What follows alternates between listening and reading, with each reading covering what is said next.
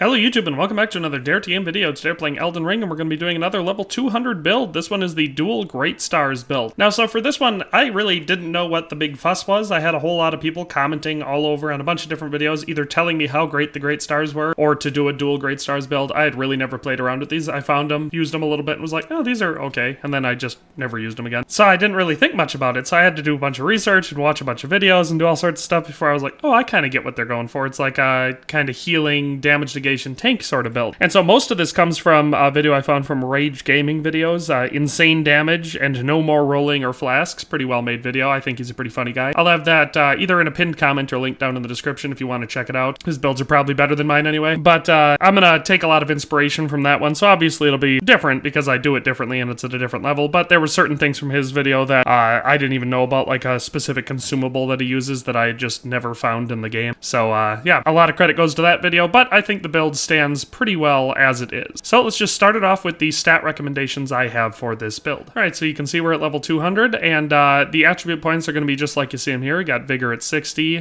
just so we have plenty of health, because since this one is kind of a tanky build based on damage negation and also healing, it's important that we have the Vigor a little bit higher than I normally put it, so we've got it at 60. And we have Mind at 20, just because we are going to be using a significant amount of casting with this build, and I don't like having to pop my Cerulean Tears that often. Endurance at 41, which is really high, but I needed it exactly that high to get medium load with the specific build I have here, and so that's why it's at 41.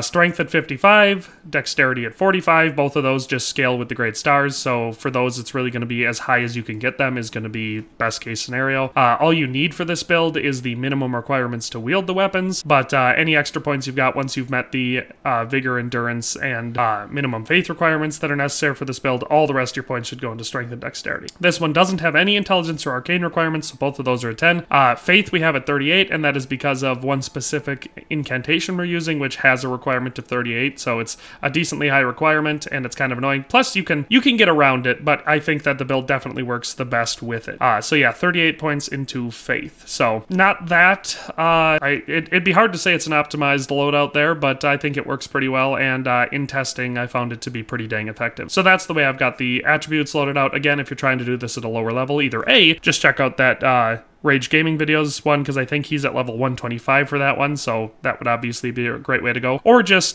scale down your Strength and Dexterity, because yes, you're going to deal less damage that way, but you're still going to be able to do everything else that this build is optimized for. And so it'll take you more hits to take out your enemy, but it's still going to work in essentially the same way. So yeah, that's attribute loadout. And for our equipment, you can see I've got everything equipped right here. So just starting off with our weapons, we're going to have, obviously the two primary weapons are the Great Stars. And so for the primary one, we've got the Endure skill, which is just going to be a quick ground pound skill where you slam your weapon in the ground, and it gives you a big boost to poise, which is great because it's going to help with that, well, obviously giving us much higher poise. So that way when we get hit, we don't get staggered and taken out of whatever animation we're doing. We can kind of just ignore the hit. And that's going to pair with the rest of our gear, which gives us a really high poise with this build anyway. And then for that, we're going to give it the cold affinity, so the frostbite one, just so that way we're also building frost build up with this weapon. It works really well in addition because the Great Stars start with a passive effect that gives you a blood loss buildup, so now we have blood loss and frostbite. For attributes required to use this one, Strength at 22, Dexterity at 12, so those are going to be your minimum requirements for this build if you have less attribute points to use than obviously at level 200. But yeah, so the first one we want to put the cold affinity Endure on there. The second one, you can do a lot of different things with. This is one that Rage Gaming did a lot differently than I do here, but I like to have that flame affinity added on there, so I just use the Flaming Strike Ash of War on there so I could get that extra fire damage. This one still does your blood loss build up, but this way we have fire damage adding on top, so along with our bleed we've got fire, and the fire interrupts the frost, so that way you can keep redoing it and just maximize damage that way. So I like to, whenever I do anything with frostbite, I like to have some sort of fire going in there because it interrupts the frost build up and helps you able to restart it over and over again. And since your frost build up is 127 with the cold Great Stars, it doesn't take long to spec it all the way up to the top anyway, so this combination works really well in my opinion, adding quite a bit more damage to the build than the initial one that Rage Gaming did. Then we have the Finger Seal, just because we are going to cast some incantations. You could use any one you want, but I'm not casting any offensive incantations, so the scaling doesn't really matter. I just need something to cast with, and the Finger Seal just had the lowest requirements. I mean, obviously, if you have a Faith requirement of 38, you could use something else anyway, because that's going to open up other seals, but this one's easy to get. You just get it at the round table hole, and like I said, it doesn't matter for incantation scaling, so that's why I use this one. Then for our armor, here's another thing that's going to be pretty important for the build, but not totally essential. So I'm using the Veteran set, And the reason I'm using the veteran set is because it's one of like the 3 best ones as far as poise goes. Obviously the damage negation is also very good, but mostly it's about the poise for this. And so you have the bull goat set, the omen set, and the veteran set. All of them have very high poise. The thing about the veteran set is it weighs a lot less than the other two.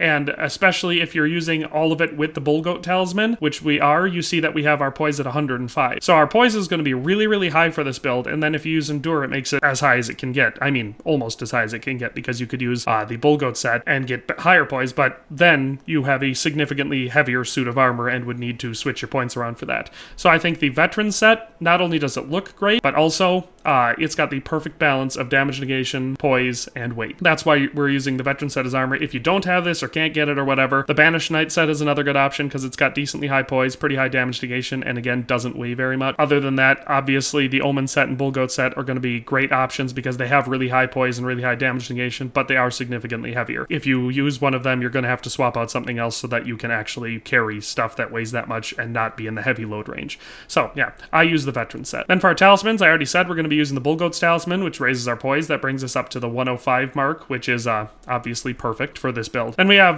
the air tree's favor +2, which is going to raise our maximum HP, stamina, and equipment load. We're going to want this because A, it's going to help with our equipment load. That's why we only have to have 41 in our endurance, but it's also going to give us more HP, which this build is kind of based on since we want to have really high HP, and it's going to give us more stamina. So it's just going to be really great for this build. Same thing goes for the Crimson Amber Medallion, or at least in regards to HP, because it's going to give us a huge HP boost. And then the Dragon Crest Great Shield Talisman is going to boost our physical damage negation, which is another huge part of this build, since what we're going for is obviously huge damage negation, huge poise. I would call it passive healing. All of these talismans are pretty essential. I guess if you're going to be using Endure a lot, like making sure you spam it, because I think it only lasts like 3 seconds. If you're going to be spamming Endure a lot, you probably don't need the Bull Goat's Talisman. You could swap something else in there for it. Based on the way that I play, I don't like to just keep spamming Endure that often. I'd much rather go on the offensive. I'm not that defensive of a player. And this is a defensive build, so that's why it was kind of weird for me anyway. You could put something else for Bull Goat's Talisman. For our mixed physic, we're going to do Flame Shrouding Crack Tier, because that's going to boost our fire attack. So our second Great Stars there are going to get significantly more damage because of that.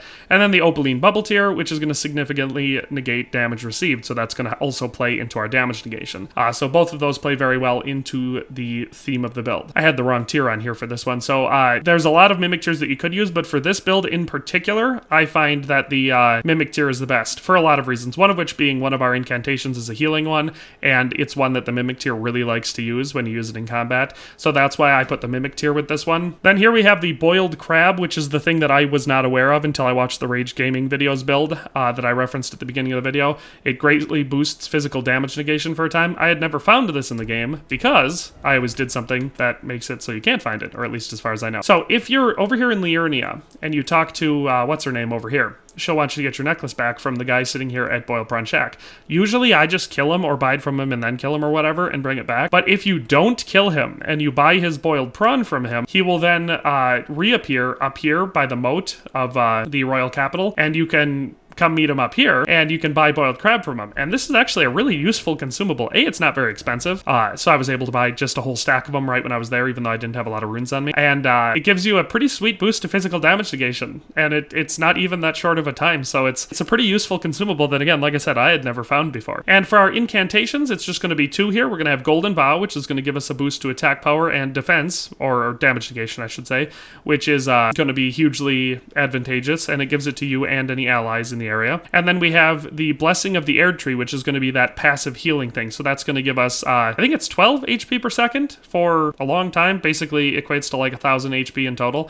And like I said, that's going to be huge. We're not going to take much damage with this build, so what we do take, that will pretty easily fill up. So honestly, pretty solid as far as builds go. Like I said, I'd never tried something like this before, but I really enjoyed it when I was testing it.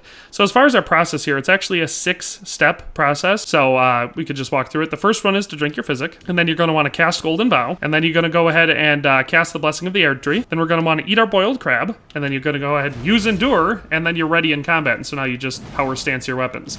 And with the weapons, the way that we've got them set up, you're going to be doing frost damage and fire damage, which will interrupt each other, or at least the fire will interrupt the frost, and you'll be dealing bleed. So it actually deals a significant amount of damage while doing everything else that this build was intended to do, which is to make sure you don't get knocked out of your hits, you don't take a lot of damage, and your health is constantly regenerating. So it's a pretty dang solid tanky type build. So let's go test it out on some bosses. Here we'll do one without casting any of the extra stuff or even popping our physic, just to kind of show you how effective it can be just on its own stock. So you can see we deal an immense amount of stagger damage, and so we're able to take him down relatively quickly.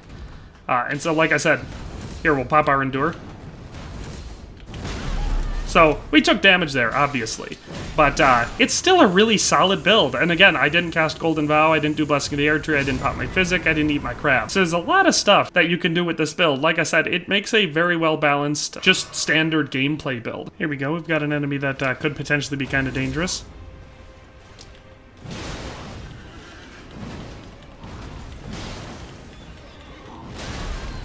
Look how little damage we took. Took a direct hit from him. Again, you're going to want to reapply Poise whenever you, or not Poise, but you're going to want to reapply Endure whenever you can to make sure you're really minimizing those hits that you take. Again, you can see we're healing significantly as we're going. Problem is when I try talking when I demonstrate these, I really screw myself up because I'm not focusing like I should be.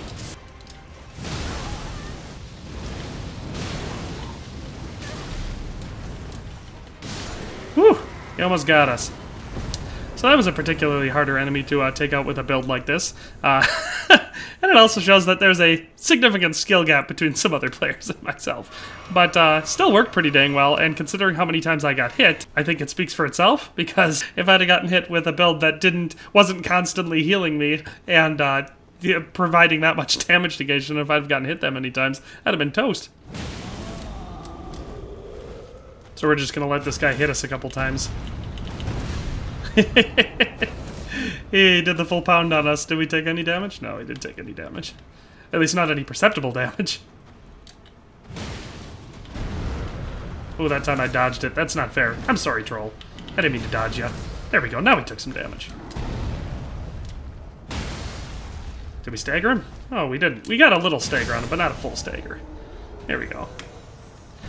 Yeah, see, the thing about it is, well, I guess I should have said this at the beginning. I'm playing on New Game Plus 2, so you'll probably notice that the damage isn't as high as you might expect. If you're playing this on your first playthrough or even the first New Game Plus, you'd get significantly more damage out of the way that we're doing this. All the enemies are buffed in the New Game Pluses, and they just get more buffed as you go up, so that is what it is. Honestly, like I said, I had a lot of fun with this build. I did not really consider the Great Stars that much when I had first found them. Well, I mean, obviously, I found them more than once.